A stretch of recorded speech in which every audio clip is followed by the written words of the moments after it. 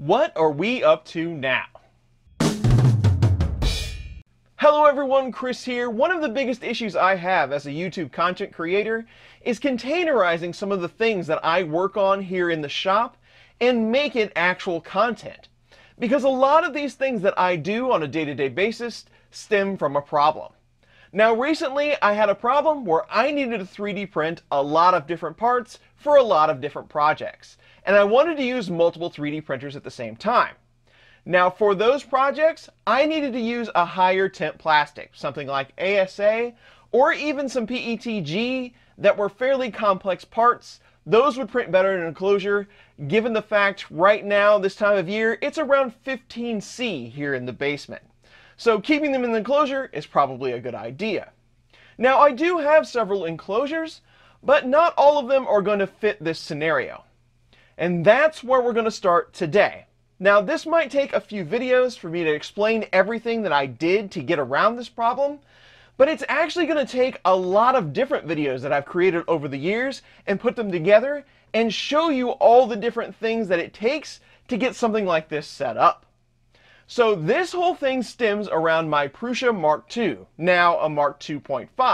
I do have a couple of these printers, but they've always suffered from the same issue. And my original Mark II currently lives in a lac enclosure. I did a video on that many years ago, but it's an enclosure made out of IKEA lac tables. So let's check that out. So here is my current lac enclosure. Now this enclosure has had this Mark II in it for many years.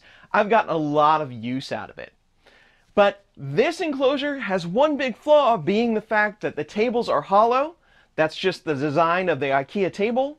And the Mark II is a very loud 3D printer. I would utilize this machine even more if I could, so I have to be able to make this somewhat quieter. Now I have moved this enclosure over to the other side of the basement. It was in a more central location, but even all the way over here, it's still too loud to print with it at night. And I've done a few things over the years to try to combat this, but now that I've moved it and I want to solve this problem once and for all, it's even closer to the doorway, so there's colder air coming in. We've got a lot of things to fix here. So we have a lot of different things to tackle here to start using these printers 24/7, cranking out parts. The enclosure itself should be good enough to get up to 30C. That's more than warm enough for these printers, but I do have two of them. I'd like to be able to add one underneath. So we're going to have to increase the size some. And we're going to have to deal with that noise. Now that's the first thing I really want to tackle. I know how to do it, but it's not as straightforward as it might seem. Let me show you some of the things that I've tried over the years to keep the noise down, and I'll show you just how noisy these are. So here's the lac enclosure with the Mark II in it, without anything underneath it to separate the printer from the table. You can tell just how loud it is just from my microphone. And take a look at the decibel reading from about 5 feet away. It'll hit almost 65 decibels. Now what I have been doing for a long time is just using this 25mm styrofoam, it's house insulation, just sliding that underneath the printer. And it does help quite a bit. You can hear it just from my mic. It has quieted it down quite a bit already. And the decibel level is greatly reduced. The most you see with the foam is around 54 or 55. I did also try for a while these rubber paver stones, and they work pretty good too.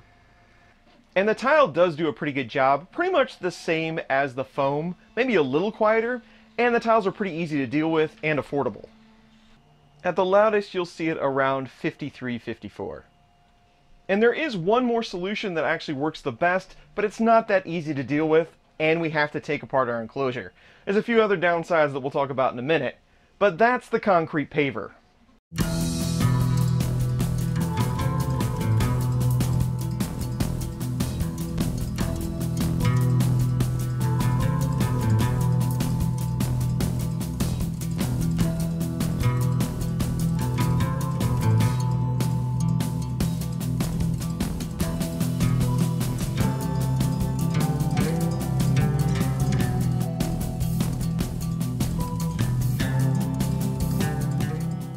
So the paver with the foam underneath is definitely the best solution as far as noise goes. It is kind of a pain to deal with that paver, and it is really heavy. We'll talk more about that in a moment.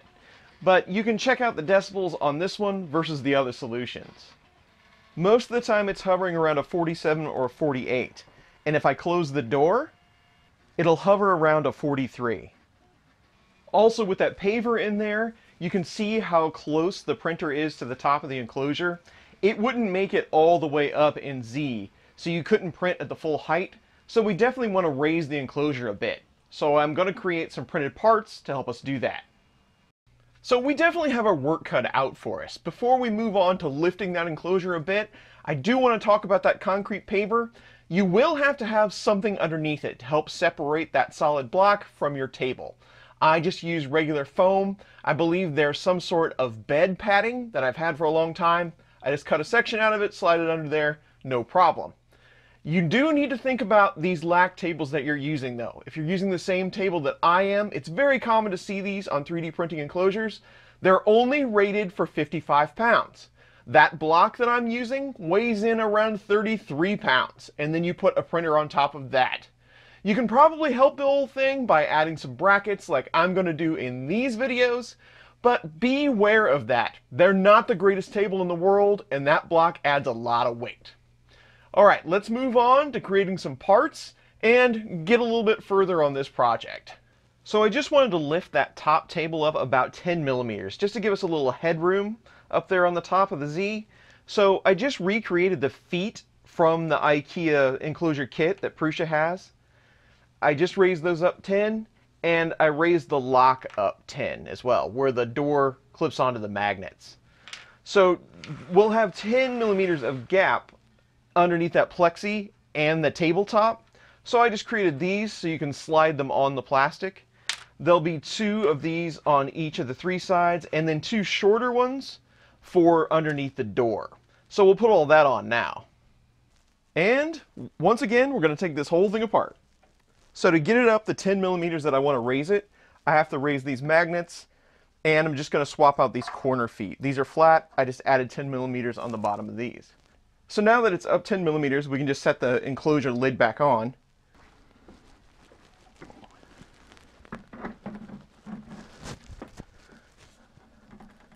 But that leaves us with a gap underneath all of our glass. That's where these 3D printed parts come in.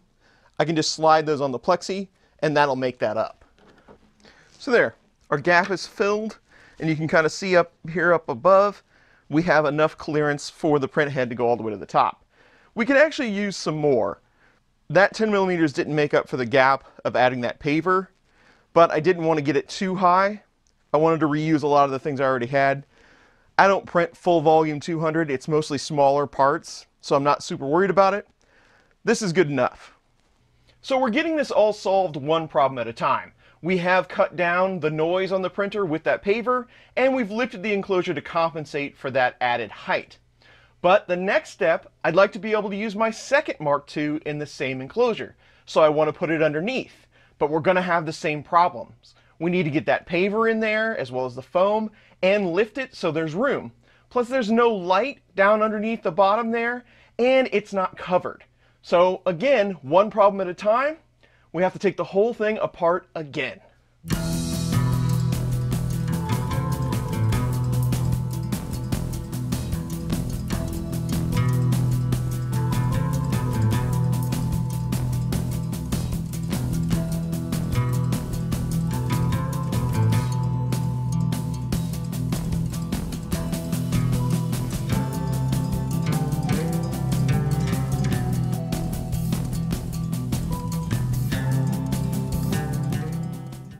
So here's our middle table. You can see when you have these connected to one another, there's not much space underneath them, so you have to raise them quite a bit to get your printer and your block in there. And I created these parts. These will go under all these feet. This is from the second table to the bottom table to raise this up, and they'll screw in. Now, what you have to be concerned about is I put these two holes offset because there's a metal screw in here that connects the leg to the top. So on that bottom table, if you try to screw down into it, if it's in the center, you might hit that stud. So that was the thinking there. So when we get these on the other table, you'll see that more in a moment, it'll go just like this. pretty self-explanatory, but that'll give us enough room for our paver and our printer. But it is awful dark in here, and I have a 12-volt light strip that we're going to put on now. So our light strip isn't anything special, but I do want it in the front here. We don't want it to conflict with the frame, and we want the light on the print bed where we can see everything. I have just strip LEDs on the other one. These are just easier to use. Should work just fine. I am going to hook this up to the PSU with some connectors. So it'll run on the same PSU as the printer, but it's not that much load, so it shouldn't cause a problem. So I'll just screw this down to the table with the brackets. So our light's on, no big deal. One other thing I did want to tackle, you'll see this hole right here. To be able to feed filament down here and have it enclosed, I want to do it from the top. So it's actually going to pass through the top enclosure and come into the second one. So I created this 3D printed guide that we can just glue on to the top of the table. That way your filament won't get lost inside the cardboard here. So another problem solved. Now we can go put these feet on the other table and get it stacked back up. And like I said before, we're just going to add these risers to the corner of the table so it makes it a little taller and it'll hold the legs. And I'm going to put these on with some number 12 by 1.5 inch screws. Sorry, no metric for these guys. And again, the holes are offset, so we avoid hitting that metal stud that's holding the legs on this table. You probably only need one screw, but I made 2 holes just in case the offset didn't work out correctly.